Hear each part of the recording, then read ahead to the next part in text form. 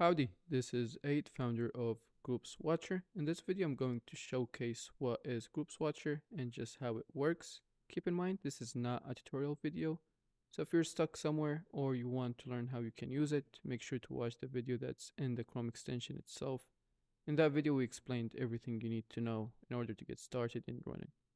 So as you know, Groups Watcher monitors Facebook groups and it sends you a notification whenever there is a new post. In order for us to send you a notification, we need to have a notification channel. So I got that set up already. Then I can go to groups. Here, of course, you can see all the Facebook groups that you are in.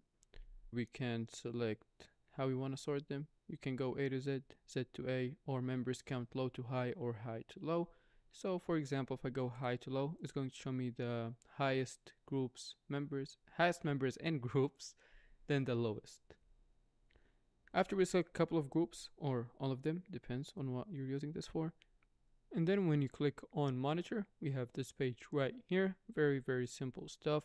Change wait time. Here you can basically select how often do you want the extension to check for new post.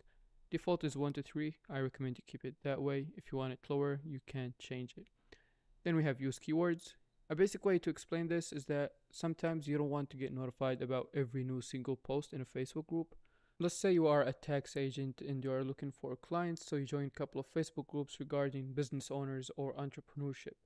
In that Facebook group, of course, there's a bunch of topics and you only want to get notified about topics related to taxes. You can select positive keywords that you will only get alerted about a post if it do contain any of these keywords. And you can select negative keywords, which if a post contain any of the keywords right here, you will not get notified. The keywords are comma separated. You can enter as many as you like. Alright, I just started it. I'm gonna wait a couple of minutes until there's a new Facebook post. Alright, so 1 to 2 minutes later, it found 5 new posts. So let's see how this looks like. So as you can see, it shows you all the details that you need to know about the post, such as posted by, the Facebook groups it was posted in the post text, and if you click on it anywhere in here, it's going to take you to the Facebook post. This is pretty much it.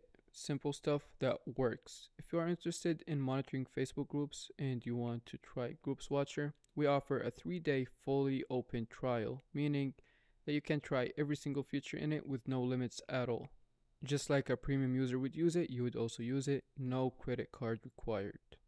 If you want to download the extension, you just click on download extension right here and you can download it through the Google Chrome store.